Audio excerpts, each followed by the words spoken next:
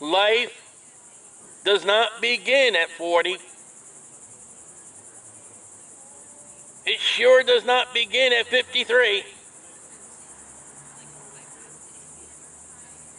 Life begins at Calvary. Eternal life. To go to heaven is you must have a date in your life that you came to the suffering, dying Savior on Calvary. And when you saw that suffering, dying Savior named Jesus, and you watched them put him in the tomb, and you were amazed that 3 days and 3 nights later he came out of that tomb, and the word was, he is not here. He is risen. And you said with your heart,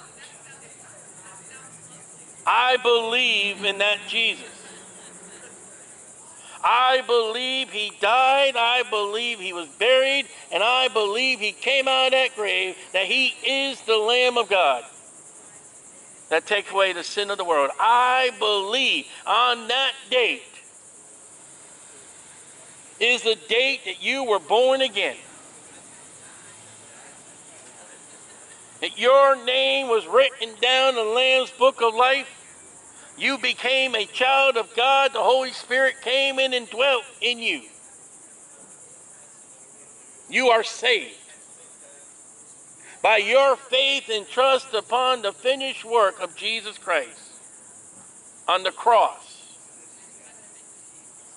and sealed it with the tomb by rolling that rock away. The world will give you rock and roll, but God gave you the stone that rolled away.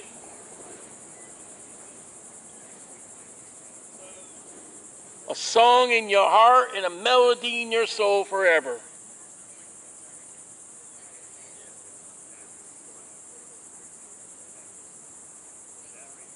That's what settles you going to heaven. And it's so simple. The Bible says, believe on the Lord Jesus Christ.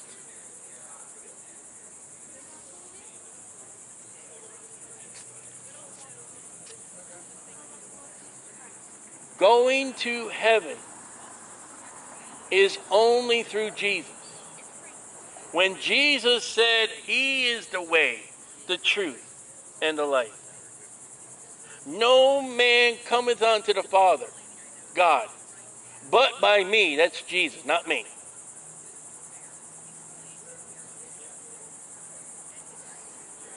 Those are the people you won't find in hell. And sorry, those that you'll find in hell are those, I went to church. Church doesn't save you. Church is an assembly of believers for growth.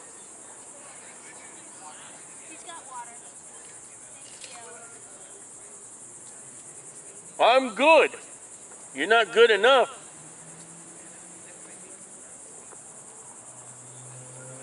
I got my priest. Your priest is a sinner. For all have sinned and come short. How is a sinner going to save you, sinner? Well, I go into a little telephone booth, I close the door, and I tell him my sins. You don't tell them all. You're too embarrassed to tell all your sins. And you're telling your sins to a person who's a sinner. That ain't going to help you. That's like taking a filthy car and driving it into a mud puddle. Look how clean it is. It ain't clean.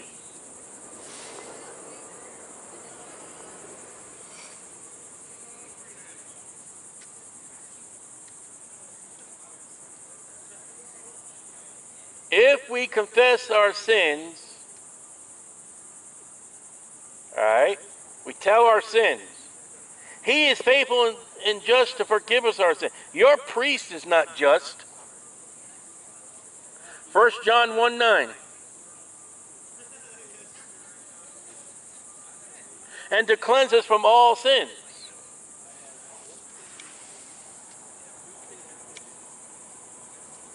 And the Bible speaks about the Lamb of God, which take away the sin of the world. That priest ain't the Lamb of God. He's the wolf in sheep's clothing. I wouldn't trust your priest with altar boys, never mind other sheep. You know, every time they elect a new pope, smoke comes out of the Vatican.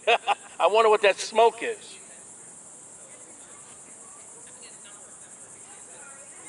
A new pope comes out the front door and dancing girls go out the back door. That's not the way of life. Oh, preacher, you're making fun of my religion. Because your religion can't save you. Jesus said on the cross, it is finished.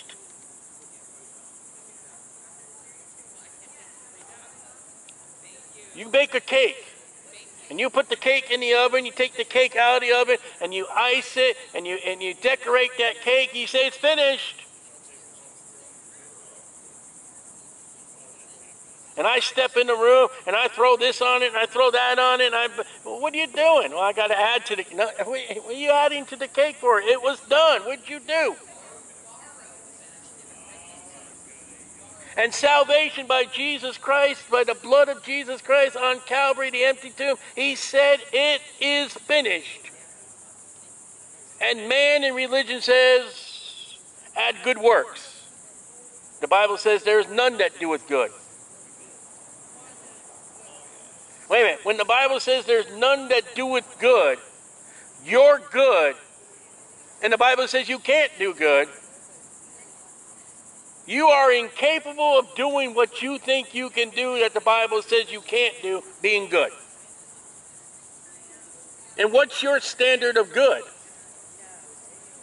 I did 6 years of prison ministry. You won't believe what the prisoners in those jails said was good. And if I were to write that list down, what those prisoners said what was good, you would say, hey, that's not good. And if I were to write a list down of what your good is, I would hand that list over to somebody else and say, well, hey, man, that's not good. I don't think it's good to drink and smoke. Some Christians do. The problem is, what does the Bible say? Well, first of all, the Bible says, first of all, believe on the Lord Jesus Christ, and thou shalt be saved. It's that simple. What have or what will you do with Jesus? That's the question. Oh, that Jesus you preach, every week I got to hear that Jesus they're preaching. Well, that's the way and the truth and the life. Shame to your church that does not evangelize. Shame to your Christian friends that don't tell you about Jesus. They'll have their day. I tell you about preaching Jesus, I don't do it enough. I don't give Jesus enough time in my life. And you, 3 hours, 4 hours I had to hear it. I had to sit here and listen. It ain't enough. But I'm telling you one thing, if you want to go to heaven, you're going to hear all eternity about Jesus. It's forever. You'll hear no worldly garbage in heaven. We don't care about race car fans in heaven. We don't care about rock bands. We don't care about nothing but Jesus in heaven. Don't worry about your grass. Don't worry about the traffic in heaven. There'll be no pile-up of angels. We won't hear the God-forsaken music that you hear usually on Saturday mornings. But you will hear praise and honor to Jesus Christ for all eternity. Are you brutes? Born again, Bible believing Christians. So what, you just gotta piss on everybody else? Go in all the world and preach the gospel. Like by pissing on everybody else. That's how they take it. That's how they take it. Oh, he's gonna separate you by way. He's gonna cleave you by way of sword or something like that. Right? No, he saved me by the blood of Jesus Christ. Wait a minute. Are we reading the same Bible? King James 16:11. No, he says he's gonna divide us. Yeah, those that are unsaved and those that are saved. Those that are unsaved will go into the lake of fire that burns forever. She seems disinterested. Oh, is she? No. When the Bible says to believe on the Lord Jesus Christ, Who's and thou shalt be What saved. in relation to you is this? That's my daughter. Oh. Did you just drag her out here for this? Nope, she came on her own. She just seems disinterested. Well,